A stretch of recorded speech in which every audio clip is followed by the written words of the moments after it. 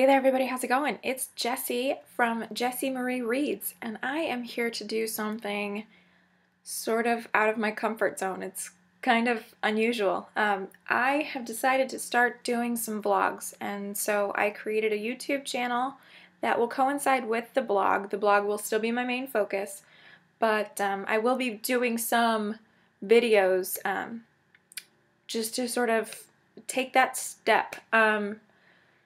I have done stacking the shelves videos previously, but I just kind of wanted to bring that back and really start showing you guys my face.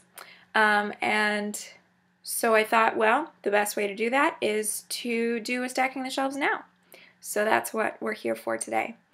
So I have just a few books that I'm going to show you. Since I did a stacking the shelves post, I've bought a bunch of books. Lots. But I'm not going to show them all to you, mainly because that video would be like forever and a day long, and I just kind of want to get the ball rolling. So these are my most recent purchases. I won't be doing these videos every week. I think that would get a little boring, but maybe once a month or so. I don't know yet. I'm still working on a timeline, so we'll just go ahead and get started. So the first book that I bought recently is Doll Bones by Holly Black. And I bought this because, so I'm taking a class this semester on middle grade programs and practices because, as you may know, I'm working on my master's to teach life science at the 7th grade level. And in this class, it's perfect for me. She wants us to read a book that may be beneficial to our students in the future, and then do a review on it. And this was the book that I had originally chosen. However, she has decided that it needs to be curriculum attached. I want to teach life science, and so Doll Bones isn't particularly life science-y. So I'm going to read this because I've wanted to since it came out, but it won't be for that class. And if you don't know what it's about, it's written by Holly Black, and it's about these 3 middle schoolers, Poppy, Zach, and Alice. On the back there's little pictures of them, and they've been friends forever, and they play this game of make-believe with this China doll that they have. And then they reach middle school, and Zach, his dad, says, all right, enough with the dolls. It's time to grow up. And so it's sort of like a coming-of-age story, but then there's a little bit of supernatural, creepy attached to it. And from what I haven't read anything by Holly Black alone. I did recently read The Iron Trial, the first book in the Magisterium series, but that was with Cassandra Clare, and so this will be my first independent Holly Black book, and I'm pretty excited to read it. But it's going to have to wait a little while, and you'll understand why shortly.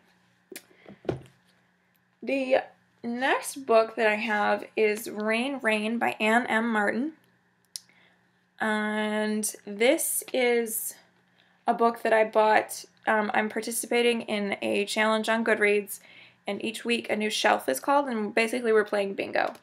And one of the most recent shelves that was called was Social Issues, and this falls under that category pretty well. So the main character, Rose, she has, I believe it's obsessive compulsive disorder, and her obsession revolves around homonyms, so words that sound alike but are spelled differently and have a different meaning. And so it's purely based on the sound that they are similar. And she has a dog named Rain, which also has homonyms. First the rain, such as the reign of a queen, and then rain, like rain on a reindeer. So it's a fantastic homonym for her. But then the dog goes missing, and Rose has these, she has tics, compulsions, a set schedule that she has to keep to in order to keep herself sane, but in order to find the dog, she has to break her schedule.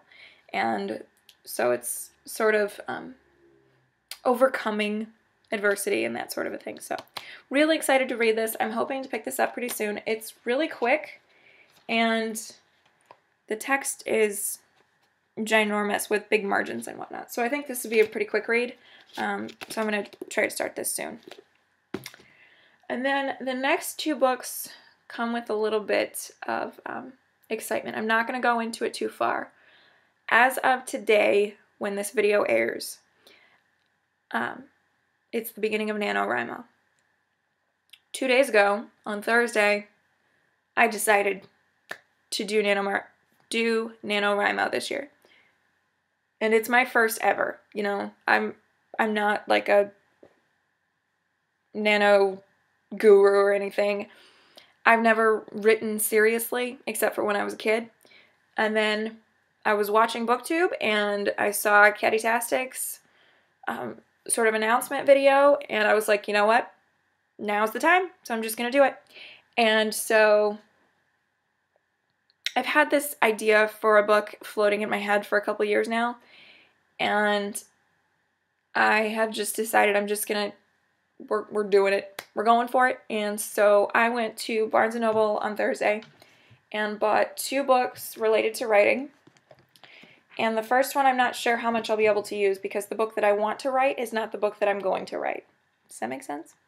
And so that one is going to be Writing Fantasy and Science Fiction.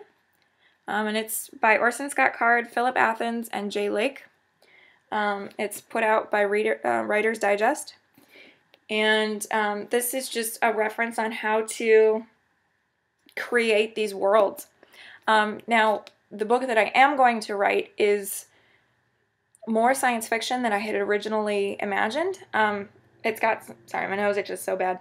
It has some paranormal elements, so it's slightly fantastical, but it's verging more towards science fiction, and so I think I will be able to use this under that aspect. So that's pretty cool. And this will be a great reference. I want to write an epic fantasy. That is my ultimate goal, but I think that I need to get some actual writing under my belt. I need to write what my subconscious wants to write before I can write what I want to write. And so this will be of use to me in the future.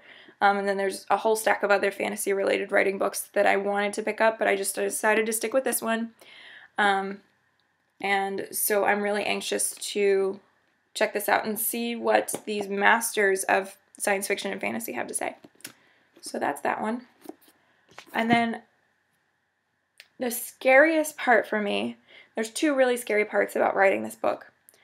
I have a hard time with plot transitions and keeping up the excitement, and I also have a hard time with fleshing out characters. My main character is in my head, and I know how she is and who she is, but translating that onto paper is going to be hard for me. And so I got the Writer's Guide to Character Traits, and this was also put out by Writer's Digest. And so this includes profiles, and so I think that it will help my main character come more to life in my head and give me the words to describe her without info dumping, because that's my least favorite thing in the world. And also subliminal characters and other main characters. It'll just help me flesh them out a little bit more. So that is the second book that I bought. And I've already perused that, and it's going to help me a lot. I can already tell that this, particularly the character guide, is going to help me much more. And so those are all the books that I bought recently, within the last couple of weeks or so. I have another one that's on the way, but we'll save that for another time.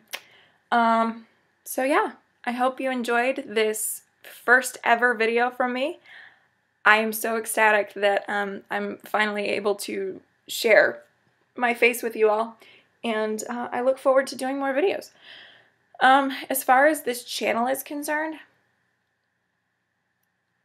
I will probably be doing some vlog updates on my NaNoWriMo progress, but it won't be a daily thing, because writing roughly 1,600 words a day is going to be challenge enough for me, let alone taking time out to record a video. So I'll do them every now and again.